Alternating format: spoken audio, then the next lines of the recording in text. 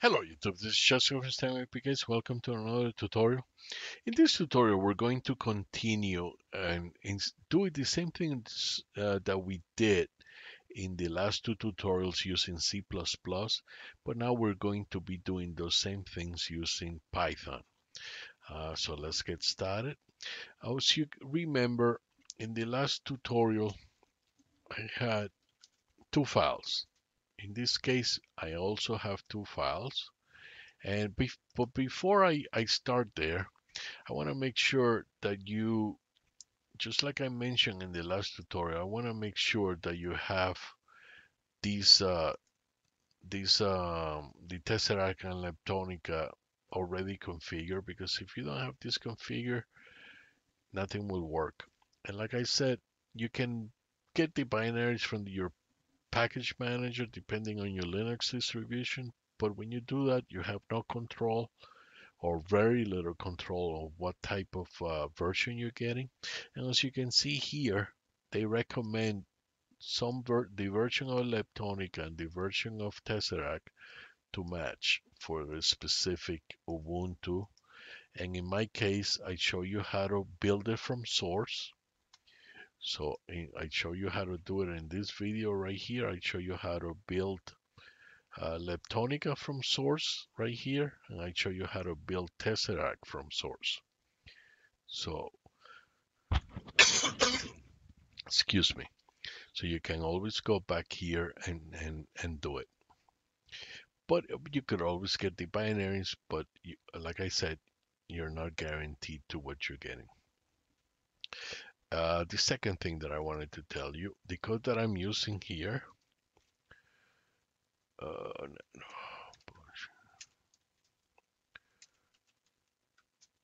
is this code right here. And it came from Adrian Rosberg at PyImage Search. If you're doing some Python, you more likely know his site. Uh, he does great stuff. So I'm using one of his snippets here. I tweaked it to do what I wanted to do, but I must give him credit. So let's continue. So you can see he's importing here the RX bars, datetime, because he's dealing with time. Here, he's importing JSON because there is a JSON component. Time, of course, timestamps, CV2, and OSPAT. This is me. I'm guilty for that one because I'm creating my own file path, sending the pictures to that directory right next to the one that we did in the last tutorial.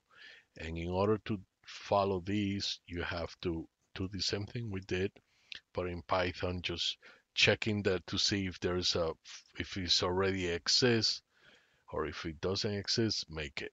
That's all that is. You could just copy and paste. You don't have to think too much about it. And if you follow along, you should be okay. Let me keep. This is the usage here. You have to use the Python command to execute the source file from Python. There's a C flag and there's a JSON component, which I will show you in 1 second after I'm done with this. Here, the arguments to parse, loading the JSON conf file, getting the camera ready, grabbing frames, converting from RGB to gray. Remember, in OpenCV, we never say RGB, it's actually BGR. So that's all is happening here. We're doing some filters, a Gaussian filter. And we keep going here, making sure that there's motion being created using thresholds. I changed his code a little bit because I didn't want those. He had these huge rectangles, thick rectangles that were affecting my detection. So where are they? So I changed it. Here they are. So I'm sorry, Adrian, but I had to change these. I had to comment this out because those triangles they were too thick and they were affecting the outcome. So I had to comment those out. And here I tweak his code to save to my path, and I'm using the JPEG extension. I should be using PNG actually, but that's okay. And that's it. To break, just hit the Q key. This is the source file, the source Python file. So now I'm going to show you the JSON file. Of JSON. And here, you do these. I mean, you don't have to know JSON to do this. I mean, just copy and paste. But all you need to remember is that if you don't want to mess with the source Python file, you can come here and change the parameters. So you can change them here and play around according to your application. You don't have to do it the way we did it. You can change every one of these parameters. You can, for example, you can change your frames per second here. You can change your resolution and so on. Okay. So that's that. And I'm going to save it. And now, I'm ready to execute. But before that, I want to show you what I'm doing. So I'm going here and here, and these are the ones that I created for C++ in the last two videos, as you remember. But now I created this directory right here, and that's the file path that I showed you before. And let me just show it to you again. It's this one right here.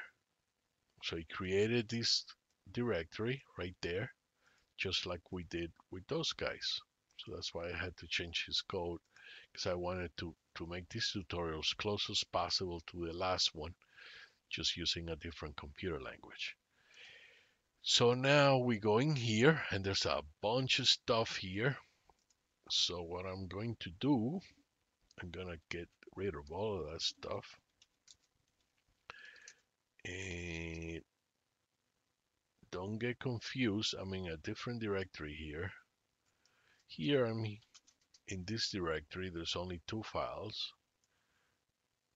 In here, I'm in this directory with all of these pictures. So now you're gonna see all of these pictures disappear. So I'm gonna go remove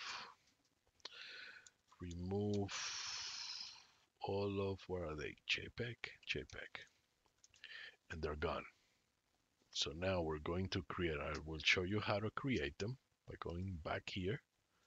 And now I'm going to do the Python command to execute motion detector py, that's the source file, the flag, and the conf JSON, and let it rip. And what did I do? I did something wrong. Somehow I managed to mess this up. So let's see what I did. And there it is. So change that. Yes. Take two. Try again. And there it goes. As you can see, it creates a nice image here. And it says no motion detected.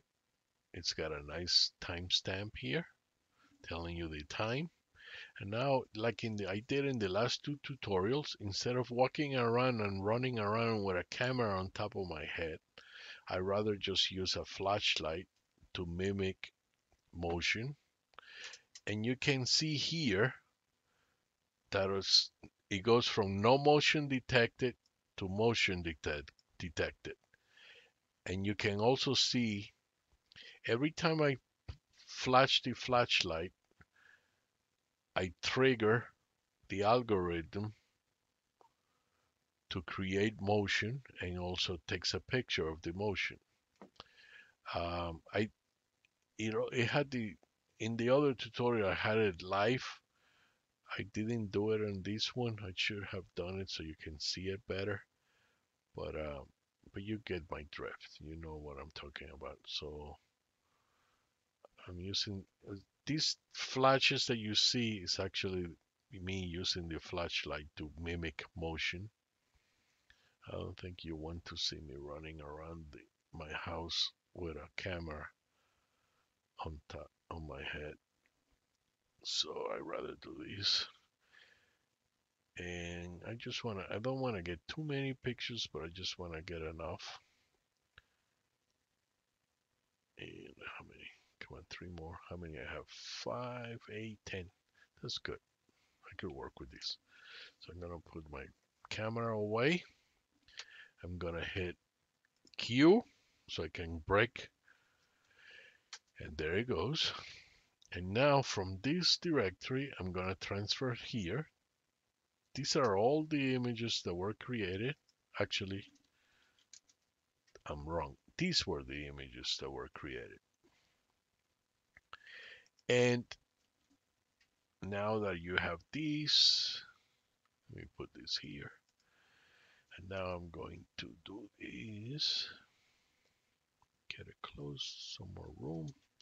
And I'm going to show you the batch file here that I have. All I did, just like I did in the last tutorial, I automated the, actually I can close this here. So let's just close it. And it's a batch file where I have a loop going through all the JPEGs. I'm using ImageMagic's text cleaner, which it works great. These are the parameters that I'm using. The variable name creation, so it doesn't stay in one loop in one image the whole time, changing the name of the image and just keep the loop going and then ending the loop. I'm doing that for text cleaner. And now in this one, I'm doing it for tesseract. I'm doing the same thing because if I don't do this batch file, I'm gonna sit here just doing tesseract output all day long. And if you have a 1,000 images, imagine trying to do that all day long. So that's why I automated it. I'm doing this loop here to change the names, creating a video that I'm gonna use for something else. Don't worry about this. That will be another tutorial. And I'm playing the video. I'm getting rid of all the images because imagine having 1,000 images in you. I will run out of memory fast. So after I do this, after I get the data that I'm interested of, I get rid of all the images. And you're gonna see them disappear as I run it. So I'm gonna go Control X now. And now I'm going to run the batch file.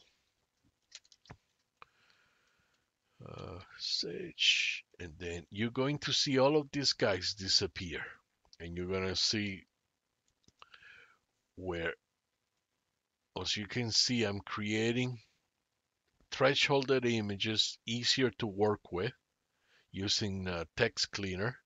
And don't worry about this warning. I have to change that. I forgot about it. Sorry.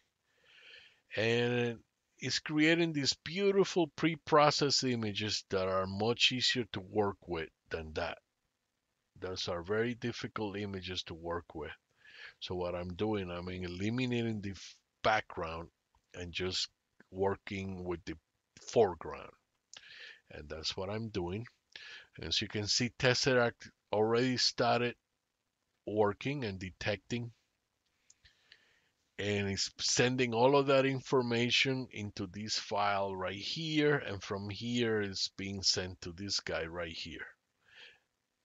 And I'm almost done here, I think.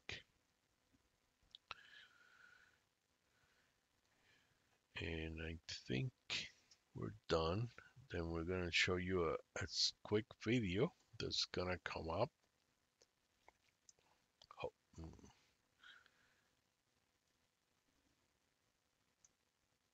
and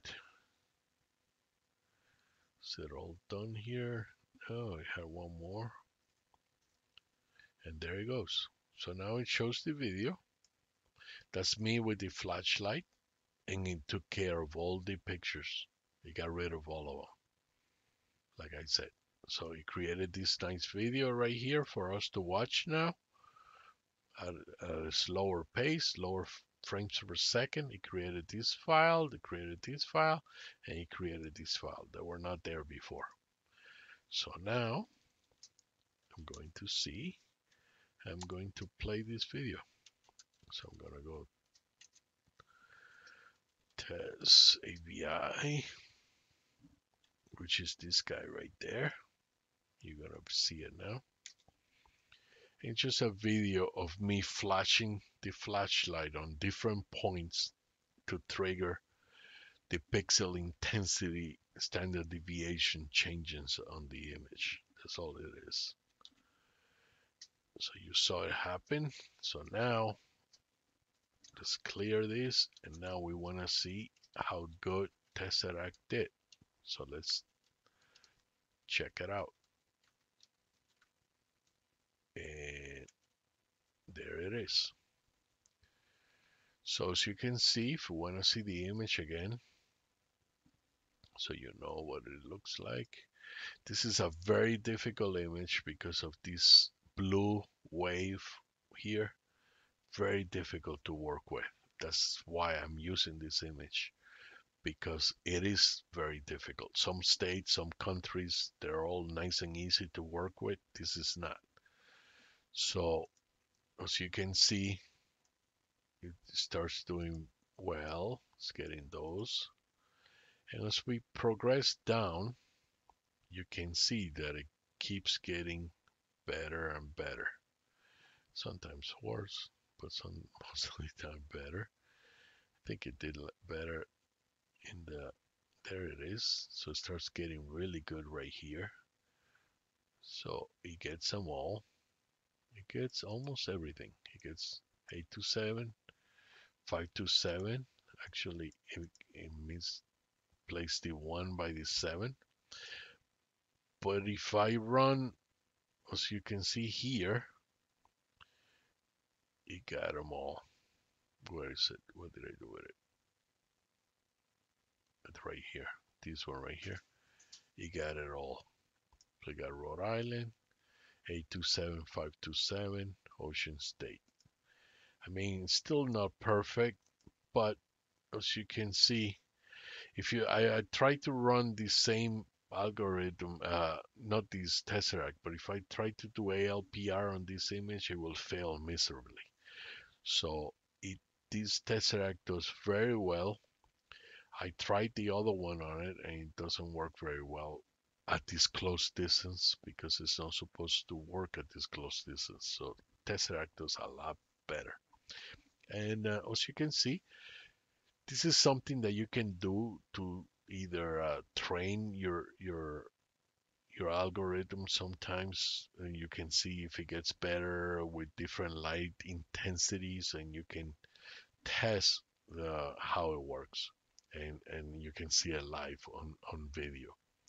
And this is the end of this tutorial. If you like this tutorial, please click the like box and subscribe to my channel, and follow me on YouTube, Twitter, and GitHub, and have a great day. I will see you next time.